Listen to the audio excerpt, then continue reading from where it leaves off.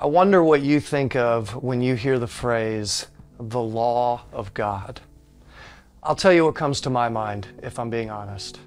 An angry God who can never be satisfied. But then I read a passage like this from Psalm 19, written by King David.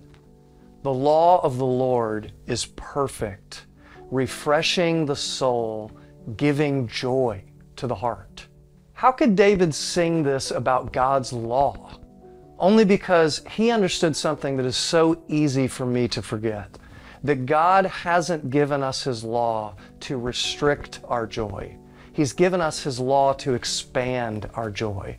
His laws describe the way we were created to live, and it's only in living according to His design that we can experience true joy and freedom. We just have to trust Him. And speaking of trust, none of us will ever be made right with God by keeping His law, because none of us can keep it perfectly. We're made right by trusting in the only one who perfectly kept God's law, Jesus. So today, consider this question. Am I willing to trust God knows what's best for me?